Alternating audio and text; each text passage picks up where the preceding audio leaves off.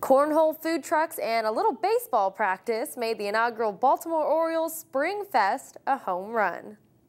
The Orioles wanted to bring the fan party down south for fans here on the Suncoast. While watching the Oriole players practice Saturday, fans could enjoy food, music, and throw some balls of their own. Each year during January, the Orioles Fan Fest in Baltimore attracts 20,000 fans. Vice President of Orioles in Sarasota, David Ravine, says the devoted 1,000 fans locally in Sarasota deserve a celebration too. Sarasota is a great baseball community, and a lot of other teams have played at Ed Smith, but until the Orioles came, the attendance has never been what it is now. We sell out nearly every single game. In fact, last year we set a record 97% capacity. The Orioles open up at home against the Atlanta Braves March 2nd.